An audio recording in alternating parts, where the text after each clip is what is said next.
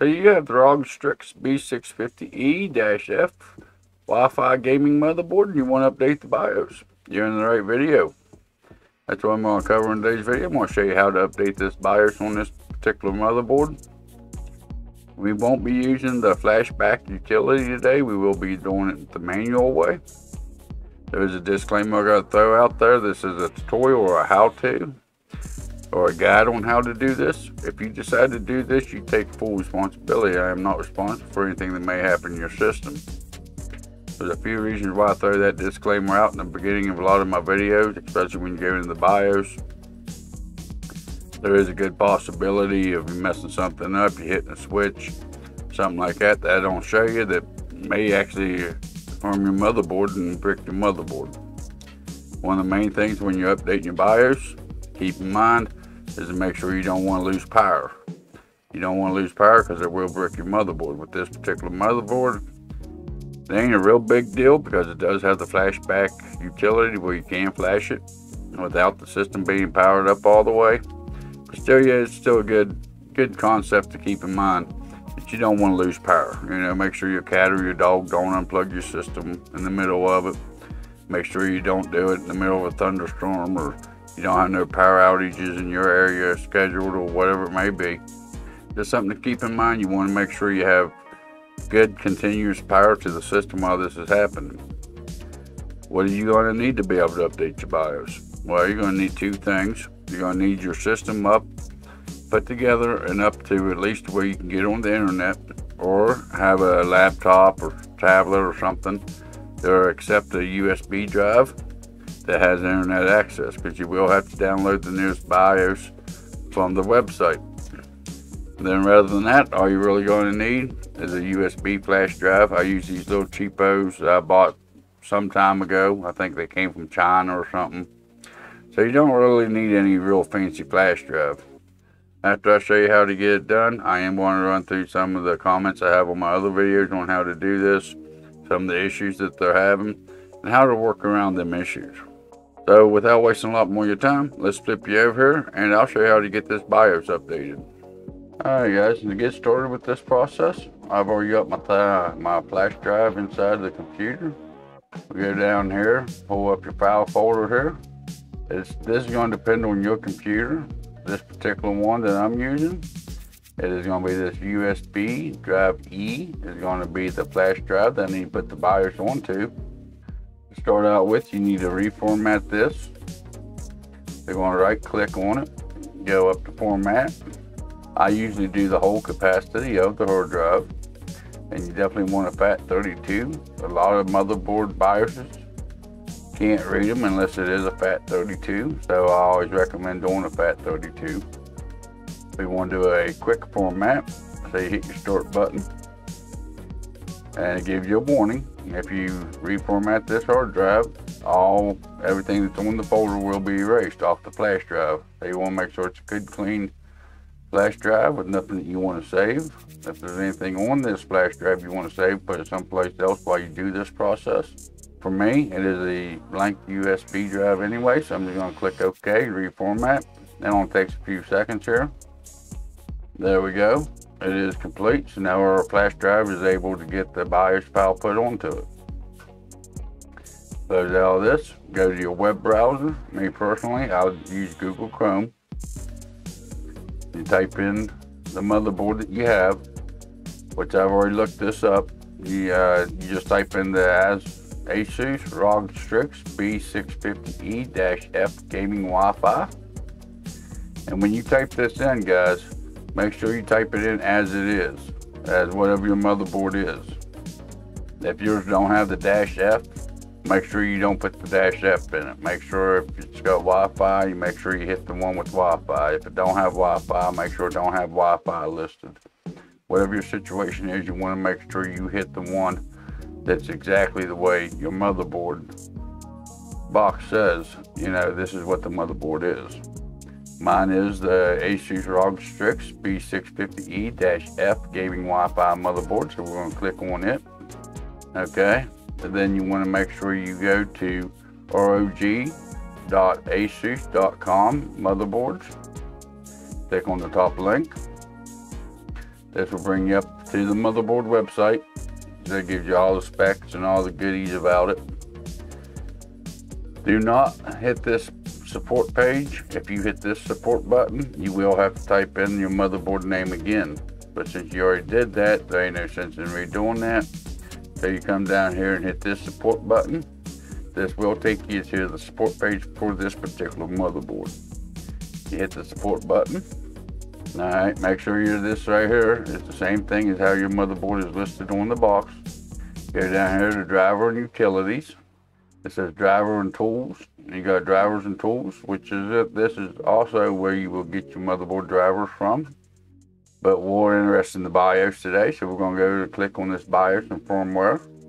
Okay, it says please click here to confirm the BIOS model name and then select the mode.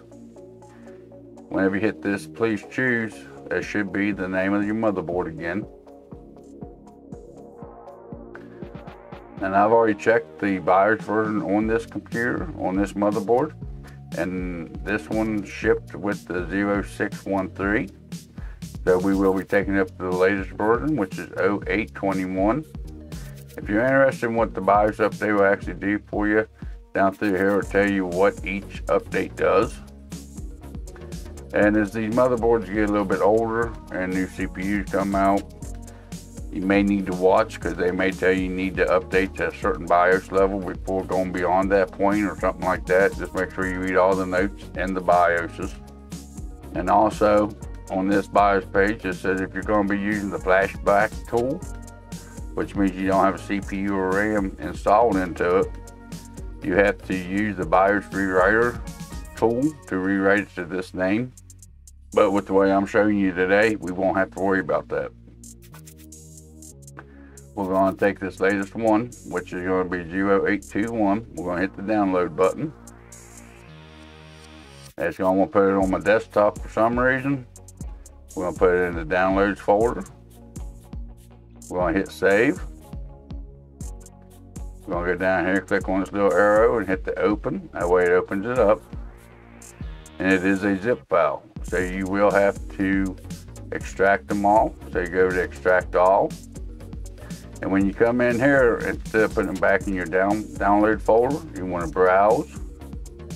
Go down to your flash drive that you formatted and hit select this folder. Then you hit extract and extract all them files into that folder for you or onto your USB flash drive. Alright, there it is. It's all in there that we need. It's in our drive E. Them should be the only files that we need. So we can close out all this.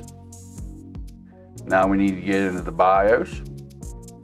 A couple ways you can do this. You go down to your Windows button, go up to power, you can hit your restart button and start tapping your delete key. That's one way to get into your BIOS.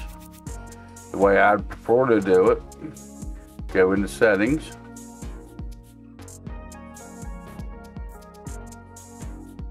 scroll down to update and security, go into recovery, you can go into this advanced startup, restart now. You hit the restart now button. When it restarts into this window, you go to troubleshooting, go to advanced options. Over here it says UEFI firmware settings. Click on that and hit the restart button, let it restart. It should take you into your BIOS. Alright, here we go. We're on the BIOS page. If you want to know what BIOS version you're running, right here it tells you the name of the motherboard, and right here it tells you the BIOS version, which is 0.0613, and we're going up to 0.0812, I believe is what it was. Now I'm not seeing an option here to be able to update the BIOS on this system, from this page at least. So we're going to go down here, you can hit F7, or click down here on advanced mode. You go over here and click tool. And you got the ASUS Easy Flash 3 utility. Click on that. Now it recognizes the flash drive. Now it recognizes the file. Towards the end of the video, I'll get into if this don't show up, what to do and whatnot. But for right now, we're going to go ahead and select this file right here.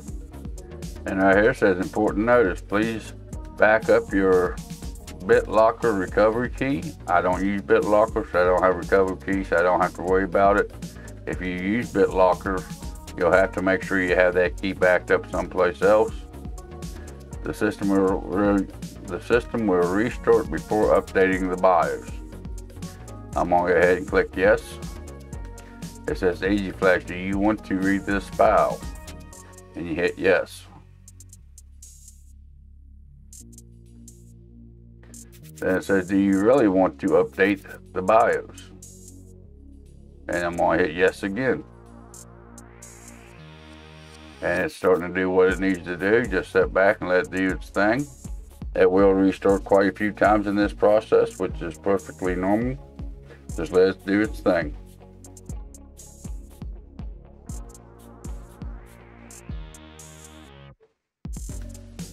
There we go.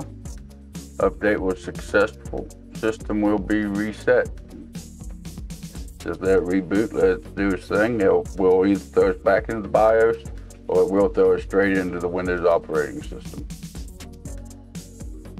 Alright, there we go. It's rebooted. It says please enter the setup to recover BIOS settings. So to do that, it's usually F1. And we should get back into the BIOS, which is actually where you want to be anyways. If it does throw you back on Windows, I always go in and make sure that the BIOS did take. As you can tell in today's video, it did take it. Now we are running BIOS version 0.0821. Okay, then you go down here, you can hit F10 on your keyboard, or you can go down here and hit the save and exit button down here, either way. And hit OK. Then when the system reboots, it should boot you back into Windows. Alright guys, there you go. The system is back into Windows. You did update your BIOS. So that's the way you get your BIOS updated on this motherboard. Let me get reset up here and I will come up with the conclusion of the video for you. So that's the way you get the BIOS updated on this particular motherboard. Some of the most common questions that I get on my BIOS updating videos is stuff like, well, the flash drive ain't being read, it ain't being seen by the BIOS, or the file ain't on the BIOS, on the flash drive. Seems a lot of them has to do with that particular instance when you go into the Easy Flash, and it either ain't reading the flash drive, or it ain't reading the file that's on the flash drive.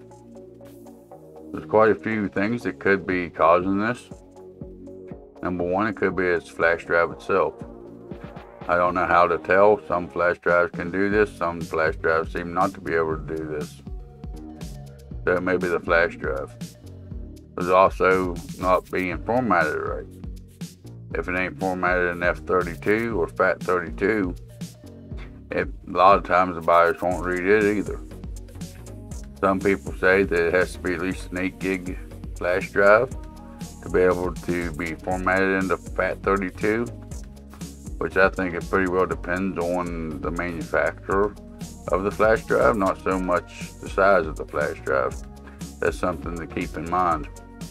And when I was showing you how to download the BIOS from the website, I emphasized the fact of making sure it was the exact same name on the website that's on your motherboard box. And that's another big issue. If you got a Wi-Fi motherboard, or you got a -F motherboard, you got a gaming motherboard, you may not have the E motherboard, whatever it may be, you need to make sure when you're downloading the BIOS that it is exactly as it's shown on your motherboard box. Because if you got Wi-Fi, or if you don't have Wi-Fi, it's going to be two different BIOSes. You got to make sure it's exact match. And a lot of times if you do download the wrong file and you put it in there, it ain't going to show up because it's the wrong file for the motherboard. It's a safety feature built into the motherboard where it won't let you download the wrong BIOS onto it. And then there's also the fact that some people don't extract the files. When they download it from the website, they throw it right onto the flash drive. Can't always do that. You need to extract the file, download the file, then extract the file onto the flash drive. A lot of the BIOS can't read it unless it's extracted. It won't recognize it inside the extracted format. So that's some of the more common problems that people have with this, and some of the solutions that may actually help you if you run into one of these issues. I hope you found a little bit of helpful information in this video. There's some links in that description below that may interest you. Don't forget to do all that fun YouTube stuff. You all have a good day, and I'll see you in the next video or live stream.